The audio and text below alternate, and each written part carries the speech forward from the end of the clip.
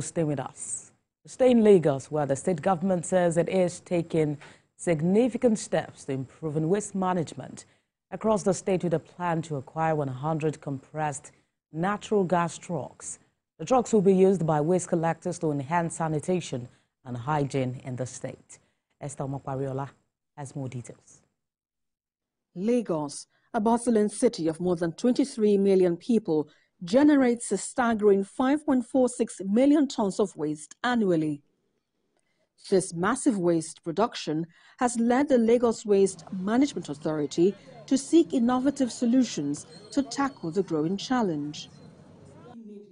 At a recent forum, the Waste Management Agency, alongside corporate organizations and private sector players, discussed the procurement of smart bins for every household. Adopt a bin, yes, we can buy, but this is more for the corporate organizations in this room today. You can use part of your corporate social responsibility, and we all know that any amount you spend on corporate social responsibility, you will not pay that tax. Instead of paying that tax, why don't you adopt this bin and buy in thousands, in millions, and let us distribute this to all the tenements in Lagos State. We cannot but just, embrace this idea. It's all to galvanize towards achieving that one goal, a cleaner and more sustainable Lagos. These bins are expected to revolutionize waste collection and disposal. Because of the features, you're talking about a smart bin, a smart intelligent bin. It has an RFID tag. It's pinned to your house. That means it's associated with your house. If someone steals it, we can trace it. In addition, we can tell when it's lifted by the PSP operator. So if they're not coming on time, we can tell from the Loma office that this PSP is not working. So it gives you a sense of security that you have a recourse if you're not getting value for the money that you're paying for. But our major concern lies in the fact that it's imported. It shouldn't be imported. We should develop our homegrown technology. And when we do that, we create employment, we create jobs, we get out from the streets, the boys and girls, adults that are jobless from the streets.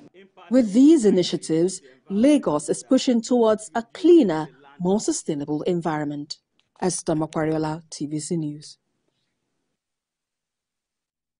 And to other stories, the Minister of State for Labor and Productivity in Onye Georgia has asked the governors to prioritize agriculture, health, as well as securing lives and property. The minister stated this at a free medical outreach she organized in Abia State. Nina Gabriel reports.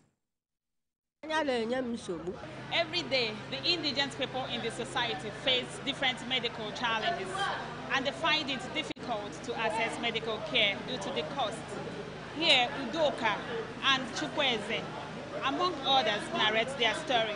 I know pretty read, and I know if I look for anything at all, you come glad for my eyes. Into 4 years and now. 2 years and now, but due to lack of cash, but sometimes he will be complaining and her navel will just swell up. I really thank God because they worry me. I know they see eyes. I know they see well. As part of efforts to improve the health and well-being of people, the Minister of State for Labor and Productivity organized a free medical outreach for residents of Umunochi. See how people will be able to live well if their health is not good enough. They take it for granted that nothing happens. You just live life. Medical intervention was provided for patients with hernia, cataract, among others. Commonest is called senile cataract. It happens with old age. So when the visual function is impaired, the eye is checked. And this surgery, maybe in Abuja, where I come from, it ranges from 250 to 1-something million, depending on the site that is done. The prevalent medical cases here is hypertension, diabetes. Some of them have upper respiratory tract infection, typhoid. Then among the men, we've seen some of them having cancer. We've also seen some of the women having cancer of the breast. We've seen about 4 cases. With the popular saying, health is wealth, the provision of health care facilities and intervention for persons who cannot afford it will go a long way in reducing the rate of fatalities. Medical doctors have also emphasized the need for regular checkups, especially among the elderly. Nena Gabriel, TVC News, Umunochi, Abia State. The 2024 edition of the Business Fair of the Federation of Businesswomen Entrepreneurs, an ECOWAS-founded regional organization, has been concluded in Lagos with its sights set on fostering greater integration and cross-border trade opportunities. Representatives of the ECOWAS Commission, Anthony Elumelu, stressed that February's role in promoting economic integration, peace and governance in West Africa, with the Commissioner for Economic Affairs and Agriculture, Masanje Torre Litse, called for the prioritization of the ECOWAS protocol on the free movement of people, goods, and services to unlock the region's vast potential, stating that seamless cross-border trade will boost regional growth. Other key players at the event stressed that women in business require easier access to funds and government support, urging more initiatives to create awareness. Business across the borders. We have a scheme, the ECOWAS Trade Organization scheme, which is a very good initiative, to accompany the cross-border trade. They won't mention that the women are the engine, the private sector, the engine room of the economy. When you say private sector is the engine room of the economy, I said women. And if you look at, if you recall, during the COVID period, others were closed. SMEs were the one that were trying. A lot of milestone achievement. Yes, we've done a lot. We've succeeded in bringing our women together. We've succeeded in bringing them together to do transborder trade, to exhibit their goods, to make sure that their goods are ready for export. Networking is the most important thing. That's why we're all here today.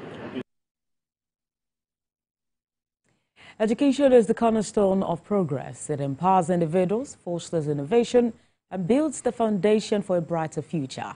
These were the words of the Governor of Lagos State, Babajide Sanwo-Olu, who was represented by Professor Yemisi Omoyele at the conferment of honorary degrees to outstanding individuals across various fields by the Highstone Global University.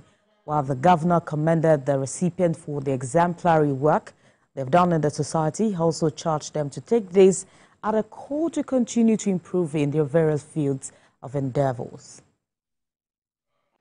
The conferment of honorary degree is not just a recognition of past achievements, but a call to continued excellence and a commitment to making a positive impact on the world.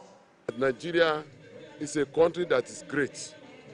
That's why there are some people are giving wrong name to Nigeria. There are some good people in Nigeria that have invested and contributed to the community development.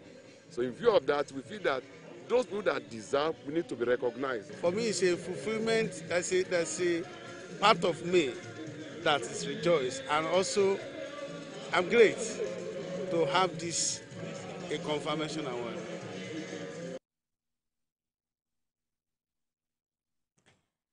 The theatre production, which depicts the thoughtful dramatization on fight for gender justice in the society, has been showcased in the nation's capital.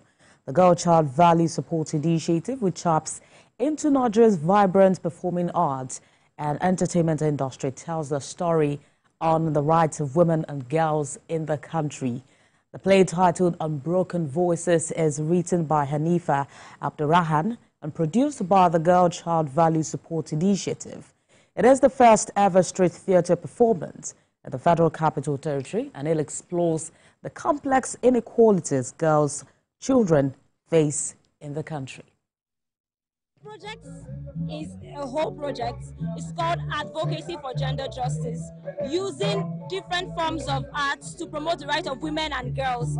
And this is just one of the things that you're going to be seeing. The strong message I'm really trying to pass here with this stage play is to change the stereotype and to change the views that people have when it comes to gender justice, and trying to see how the rights of women and girls are basically enforced, and just trying to bring an end to violence against women. That's the main message that this is trying to pass. A few girls have been trained through arts, through acting, through storytelling, through visual arts, and they're going to use all these tools to drive the agenda to fight against gender-based violence, female genital mutilation, all of the issues and violence that concerns women and girls.